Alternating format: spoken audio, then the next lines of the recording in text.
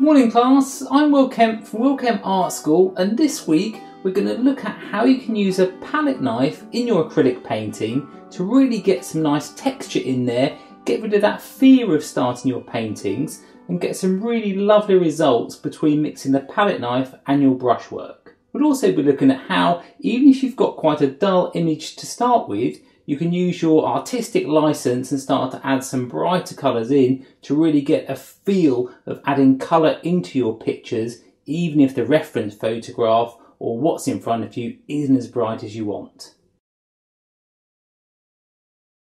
So what I've got here is a colour ground which is made from a mix of raw umber and titanium white, and I've mixed that into quite a mid-tone and I just gesturally painted it onto the board. I don't know if you can see, but here there's this texture that's underneath the actual board.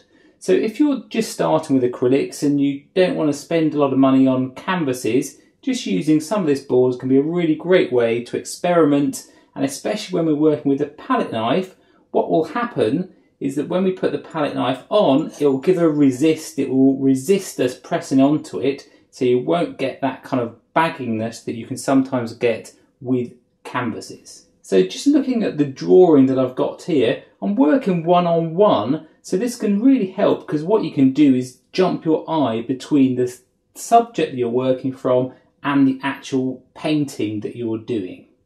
So I'm just looking for any key points. It's quite a dark image, so I'm not worried about much detail, it's just getting those few key angles of the rooftops.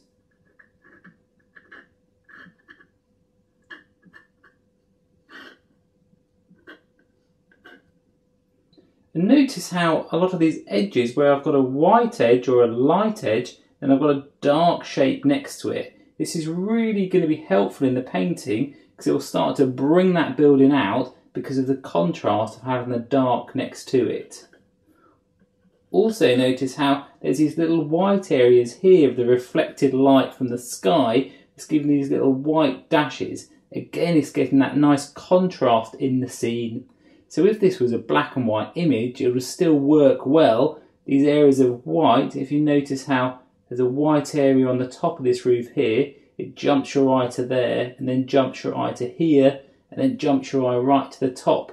So there's this nice little flow that sends your eye very, very subtly through the piece in the actual tones that are in there. So you don't need to get a super accurate drawing, it's more about just getting some lines down so we can get painting and get used to using more paint than you might be comfortable with. If you're coming to acrylics from watercolour or even oils, with watercolour and oils you can use a very small amount of paint and it can go quite a long way. But with acrylics you can really afford to put your acrylics on quite thickly and they'll dry so quickly it will still work very well for your painting. Okay, that's great. So the first thing I always like to do is to put in the darks, and for this painting I'm going to use burnt umber. So I'll just take this out of the way so you can see my colour mixes as I go. And the brush that I'm using, I'm just going to be using these two. I'm using one brush which is a filbert brush. This is for oil painting, it's just a black hog brush from Jackson's Arts in the UK. What I like about it is that it's got quite a fine point to it, so for any of these little angles in the building I can get quite good details even though it's quite a large brush. And also the palette knife that I'm using, sometimes called painting knives, it's got an angle to it, it's got a diamond shape. And I really like this because it means that when I'm mixing I can scrape the paint right off of the palette, and it also means that when I'm painting angles it's very easy to get angle shapes in, and I just find it's a really, really nice size. This is from RGM and this is a size 45, and I use this for most of my paintings. For this sort of scale I think it works really well. If you have some of the smaller palette knives, sometimes you can get a bit fiddly with them. I think it's always better to start with a bigger palette knife and then, get used to kind of putting it on and getting details with the tip of your palette knife rather than thinking that you have to use a smaller palette knife every time. So to start with, when I've got dark areas, just to kind of get used to working with the palette knife to put paint on, if you notice how I kind of roll it so it's on that one edge, and then what that means is that I can kind of press in with that edge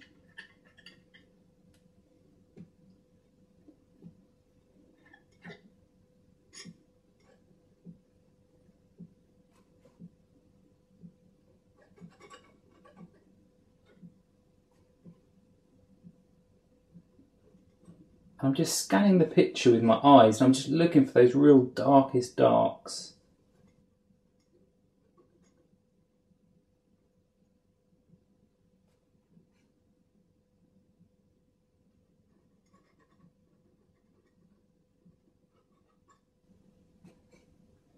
So if you're trying to get an angle like that, you've just got to get used to kind of turning your palette knife around just so you can really, get into the shape. I've gone a bit over the line there, so don't worry about using your finger just to correct a bit.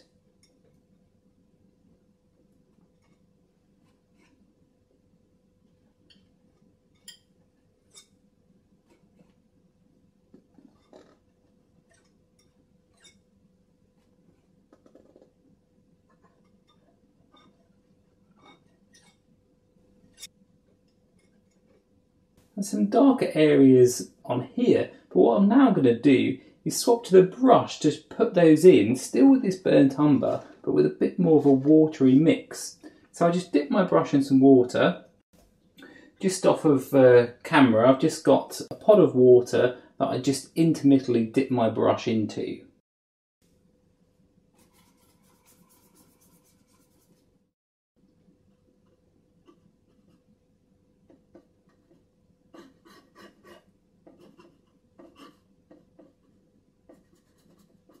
You see how this appears a different tone because I'm applying it thinly. What happens is it gives the undertone of that paint colour. So all colours have a mass tone and an undertone. So if you look here with the burnt umber, its mass tone is this very dark brown, and its undertone is still a brown, but it's a lot lighter and a lot warmer.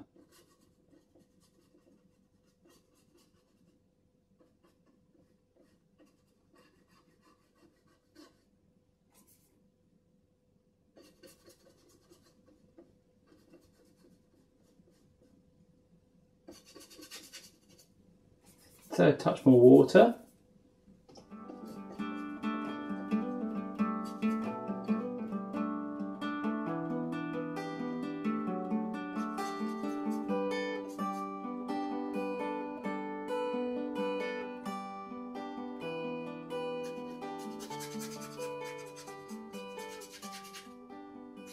So when I know this area is lighter, it's got more of a yellow kind of base to it.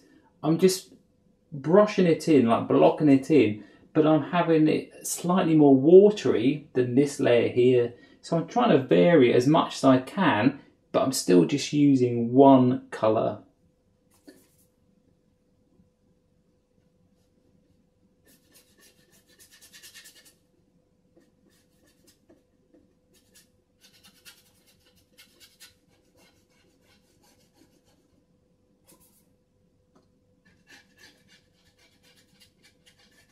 And because I've got these thick bits that I've put on with the palette knife, if I need a bit of dark, I can just grab it from the actual painting rather than going back to my palette.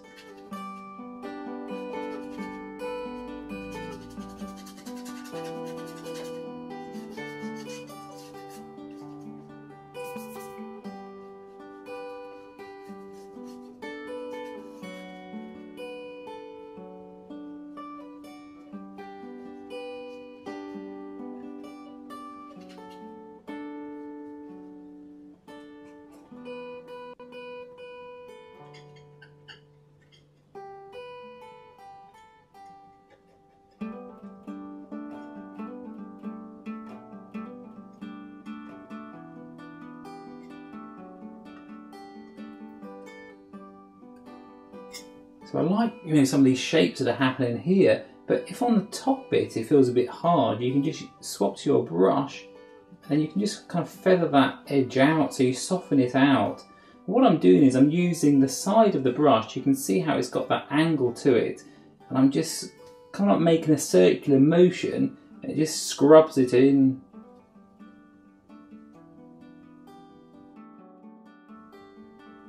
Okay, that's great for just this burnt umber. Now I'm going to add some white so I can start to get those real bright highlights, so we can start to judge our tones within the painting.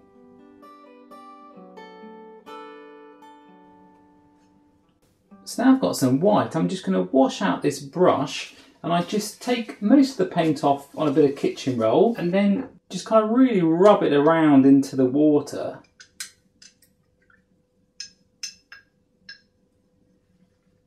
And then soak that off on the kitchen roll as well, and you see that's practically got nothing in it anymore, no pigment is left in there. So just make sure that you really soak the water out of that brush, because it will just dilute it otherwise when you come to put on the white. A quick word about white. The white that I'm using is an artist quality white, and it's a titanium white. This is the most opaque white you can get, and it's so handy because you can really cover over the actual pigments and the colours that are underneath it. If you're using a student grade white, you'll notice a big difference in what you can or can't cover over with it. It's one of the best investments you can make in your painting, just to invest in some artist quality white.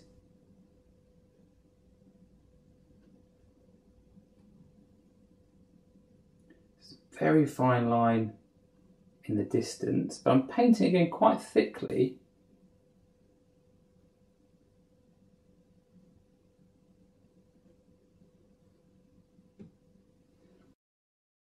And then this area here on the actual sky is quite light, so it's not going to be completely white, but just so I can get an idea of the tones that are there, I'm just going to kind of wash in some of that white.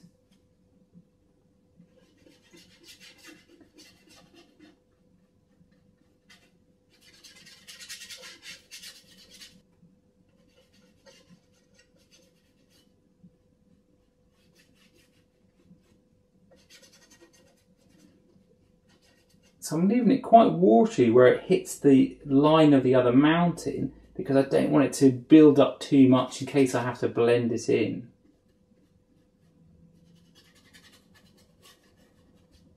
That's great. Then I can start to judge if there's any other bits I just want to tweak. I'll go a bit darker here. I feel I can really push that contrast for this white and the dark brown.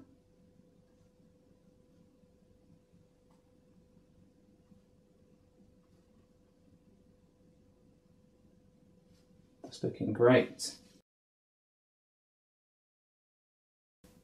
So the next step is to add in some of the greys that I've got here on the building.